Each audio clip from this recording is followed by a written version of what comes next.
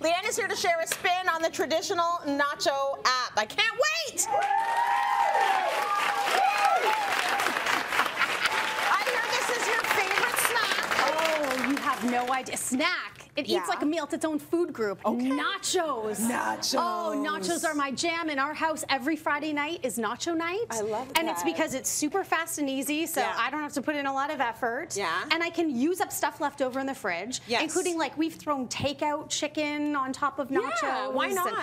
Everything goes on them. But today, we're going to go traditional with the nachos, but incredibly untraditional with the presentation. So my issue with nachos is that you order them at a restaurant and it's dry underneath the top layer. We are the same people, and we should eat nachos together more often because my jam, the only proper way to eat nachos is if the chip is actually congealed within the cheese. Absolutely. Right? Yes. And restaurants often don't layer the nachos unless you request them, and then they still are kind of stingy, I find. So that's why we just do our own on a Friday night. We can cheese it up. Yes. Right? Okay, let's get the ladies in here to like maybe help out a little bit. Come on in, Lee's tear, tea.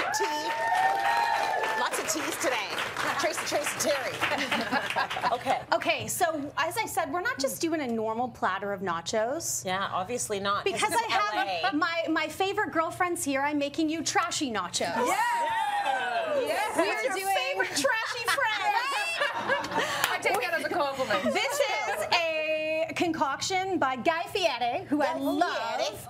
And although it's not his recipe, this you can literally throw anything inside the trash can. It's his ingenious idea to make them in the trash can. Now, when I first saw his recipe, I assumed he put everything in there and then baked them in the trash can. I was like, huh, weird. But that's not actually the way it happens. I'm going to slide over to the oven. And he suggests to do it in multiple layers. So this is tray 4, and with one layer of cheese, or sorry, 1 layer of chips, and then all the cheese on top, and meat and beans and all of the goodness that you want to bake in there. So watch yourself, Terry. I don't want to burn you. So we are creating layers. This is the jam here in our trash can. Now I'm gonna hold this to the camera so you can see that I've already been cooking up some layers in there. And they're nice and small. The chips have been broken up, which is perfect. Because you don't have the big chip coming into your mouth. Again, a little roll up of the sleeve. You want to work it, give it a little. Is that why we have gloves? Right? This is why we have gloves. Okay. So I've got a bunch of layers on there. I'm going to go in between the layers with a little guac that I mixed with sour cream so that it's squeezable. A little crema. There we go. You don't have to be pretty with this. And the secret key ingredient, if we didn't already have enough cheese, is queso. We need to add the glue on here. So now I'm going to get you guys to help me a little bit. Let's add some. Do you want to pass me some of the toppings? I do. We're going to do a little lettuce just because we're super healthy. We're going to add some salsa in here. We need our greens. Onions. Right? Healthy fats with the olives. It doesn't matter that we don't taste it because of the cheese. It's fine. Some jalapenos and let's go black olives. All right. Okay. So you really can't get this wrong. And then from there, I just want to know how this is going to come out in the end. I'm very interested. I'm committed. I'm invested and committed. Go for it. Tip time. Yeah. We are going to take the nachos. You can use tongs, but because I have gloves, taking the nachos, putting them cheese down. And there's a reason why. Cheese down. And I'm just going to toss all of this in here as gingerly, not so much, as I possibly can. Yes, you can like give it a good pat there, I'm cutting Trace. them with my nails. And of course, we need more queso. And my gosh. if this is the last layer, you just want to go full hog on the queso in this case. Okay. Oh, why? Wow. Oh my gosh! Because that is the glue that makes this magic happen. And if you're thinking, Leigh-Ann, what is this magic you speak of? You're going to help me, Tracy, because we're not just serving it like this. Mind you, pick up the handle. Can you give it a feel? That is like 5 pounds of food goodness. I thought we were just going to get forks. No, we could do that, or we could flip this over and make ourselves a volcanic mountain of nachos. So I'm going to get your help. It's exploding. We've got a tray. You're going to put that over top, and we're going to work in tandem and cross our fingers. We're going to pray to the nacho gods that this is going to work.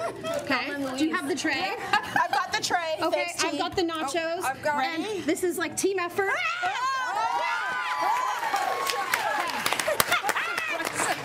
And the reveal. Here we go.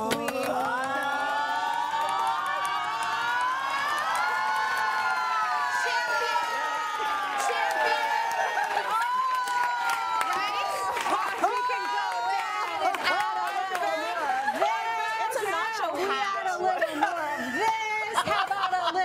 pico de gallo. And then again, because we're super bougie, just a little dab of cilantro. It's the green. It's the greens. It's the greens. Guys, give it up for her nachos. It's the only way I want them from now on. If it ain't a tower, it's not what I'm gonna. All right. So Next up. to point out, the tray is quite a bit wider because it Yes. will tumble, and that's the goodness because it's the layers. Now It's let's beautiful. go to That's fun. savory. Oh. No, we did savory. Let's go to sweet. Let's do sweet. Let's do sweet. Thank goodness you're here. Okay. So once we've crushed our tower, we need to chase it with a little sweet. Yeah, in I some agree. dessert. So I have taken some good old tortilla chips, just Okay. a pizza cutter, stack them all up, give Yeah. them a good pizza cut into some pizza slices. You can get 8 per tortilla, so you're looking for Perfect. something like this. Yeah. And we are going to make, it was inspired by beaver tails, the cinnamon sugar. yes. Now, I saw some videos where people daintily brushed butter on there, but we are just going to drown them in butter.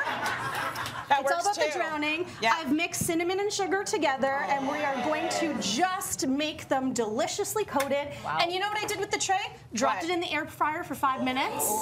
And I got nice. these delightful little crunchy that bits. beautiful? And these would be You great have on an their air own, fryer, but you know so what's you do better? this. When you got chips, what do you need? Dip. Right? We're not serving guac with these chips. I decided to make a cheesecake dip. And I saw there's tons of recipes online, super easy, 5-minute dips that only take 5 ingredients. Went to the Yeah. grocery store, started buying the ingredients, and thought this is going to be like a $35 dip. No, By the time you buy the right. ingredients, food Yeah. prices are high. Yeah. Walk by the bakery aisle, and you can buy a whole darn cheesecake for $9.99. So I'm going to give that to you. Yeah, I and took you off know my what I gloves. did? Is You that took off your gloves, okay? perfect. I dumped it in a bowl, which you're going to do, and just smash the heck out of it. I'm gonna put that in a bowl. Yes, just like including that. the crust, the graham cracker, everything. And you're going to mash that up, and I'm Okay. going to add in some chocolate chips, and all of a sudden this is turning into a cannoli dip. And bing, bang, boom, you get this. You can add some strawberries, so now all of a sudden you've got strawberry cheesecake dip. And thank you very much. This is delightful. Yum.